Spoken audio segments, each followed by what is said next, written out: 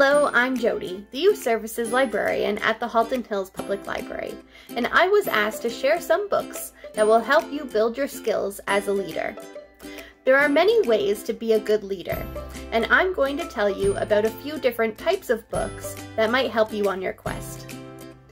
If you're interested in taking a leadership role in your community, you might consider joining the Teen Advisory Council at the library.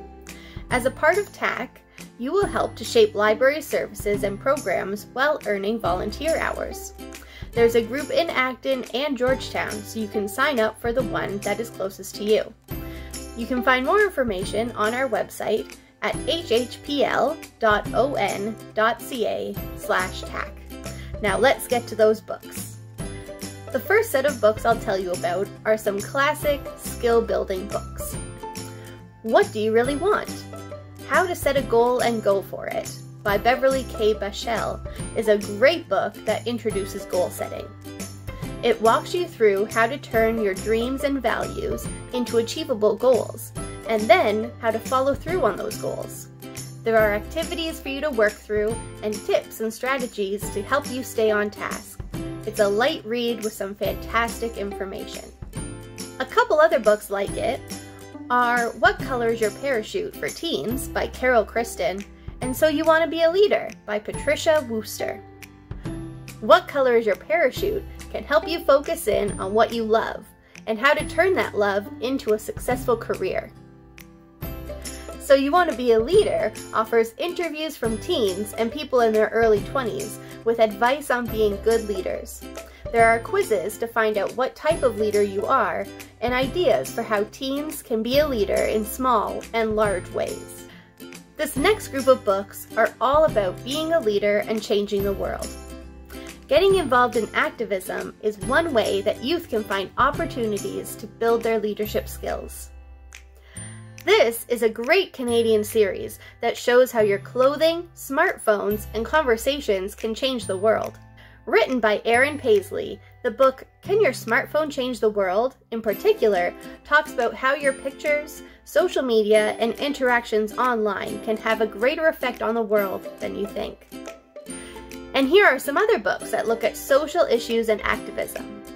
101 Small Ways to Change the World is an easy-to-read visual book that has some great ideas that could be a starting off point for community projects. And Neil Gaiman shares some important insight from his career as an author in Art Matters. Now, here are some books that highlight the lives of young leaders. One book, called No Summit Out of Sight, is about Jordan Romero, the youngest person to climb all 7 major summits in the world. It's a real-life story of dedication, perseverance, and resiliency, all of the characteristics of a great leader. Finally, I've put together some young adult novels that have characters who demonstrate different facets of leadership. In the Scorpio races, Puck Connolly is reluctantly put into a leadership role when she signs up to be the first ever girl to participate in the deadly yearly race on her island. In the Scythe trilogy, Citra and Rowan attempt to change a corrupt system in 2 very different ways. There is no one way to be a good leader, and this book explores that idea in a really interesting sci-fi setting. Lost in the Barrens and Hatchet are both stories of survival. In Hatchet, Brian is the sole survivor of a plane crash, and in Lost in the Barrens, Awasan and Jamie are stranded in the wilderness of the Canadian Arctic during the winter. Both stories teach you not to let the odds of success stop you from trying. As a leader, it's easy to lose your motivation when your goals seem far off or impossible to achieve. These characters show that through hard work and dedication, you should never give up and always keep pushing and striving for bigger goals. All of the books shown in this video are available at the library to borrow for free. You can sign up for a free library card at either branch with your student card. And there are no fines for teens up until you turn 18, so there's no downside to checking out the books today. I hope these books are helpful in your quest to become great leaders in our community, and I look forward to seeing you all at the library.